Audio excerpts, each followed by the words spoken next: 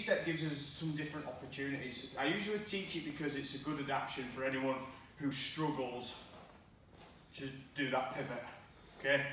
But I actually use a cheat step when I'm sparring and fighting as well. So if I change my angle, yeah, and I just rely on this twister all the time, I stay in the same position. Yeah, the power of the kick's always going to stay. Sometimes I want to really, like say like a baseball bat, just go through and try and even kick out the back leg, okay? So the cheat step gives us this option. So it is an effective technique, not just an adaptation for something we can't do. So as I step, I'll come back in, I'll cheat step and then blast the leg, okay?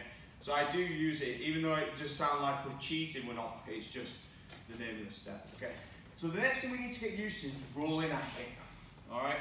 So this time, son of a bitch, Sven, we're not going to step out. But you said step out, never taking. But well, you know, there you go.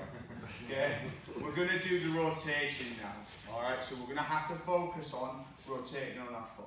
All right, I bring my knee up, rotate, and then push my hip. Okay, so I'm connecting to the thigh, and then there's just like a little bit of a push. And this is teaching us to roll our hips. Okay, so here, and roll our hips. Try not to lean back, like I just did. Up straight, and roll that in. And what we get is like a little bit of a bounce back.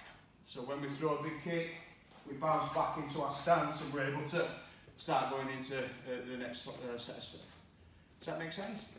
Nice and steady. 1, 2, 3.